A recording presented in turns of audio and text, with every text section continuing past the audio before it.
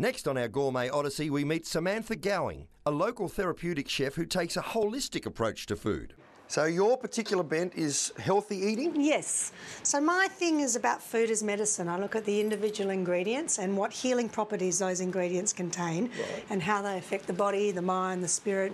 Today we're going to do a beautiful smoked trout salad with couscous. So starting off with the essential fatty acids, I've chosen to use some almonds, full of omega-6, so they're very good for hair, skin and nails, brain function, clarity of mind. Next along we've got a cornichon, so a gherkin. Sorry, what did you call it? Cornichon. Oh, it's cornichon. Or it can be a gherkin.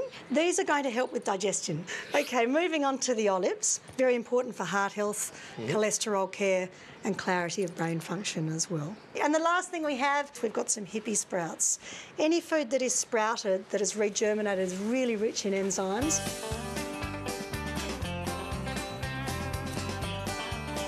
You all right there, Frank? I'm just glad you're doing that, that's all.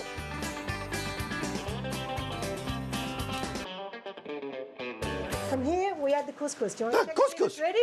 Great. Now just fluff it with a fork. Beautiful. And you can add that to the salad that we've already started. Have you ever seen better couscous than I that? don't know that I have. Right, now what do? Mix it with your fingers.